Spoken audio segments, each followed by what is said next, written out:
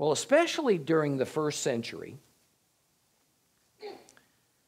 the time when all the writers of the New Testament lived, virtually all of the known believing congregations were Jewish synagogues. And broadly speaking, whatever Gentiles came to Christ attended those synagogues, and they worshiped alongside believing Jews.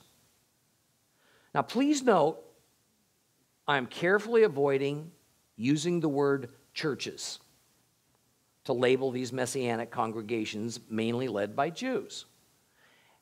That's because the mental picture that we draw when we think of a church is as a group of Gentile believers in Christ meeting in a building constructed or purchased for that purpose.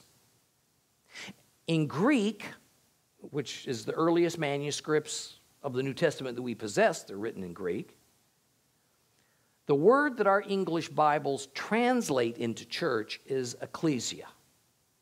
And ecclesia is a rather generic Greek word meaning assembly, or in a religious context, congregation. Church is an English word, so it came several centuries later. And at one point, it became substituted for the Greek ecclesia, long after the Messianic movement had been taken over by Gentiles and Jews were excluded.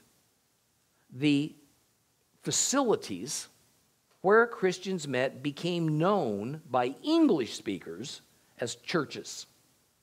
And the overall body of Christians was then labeled the church.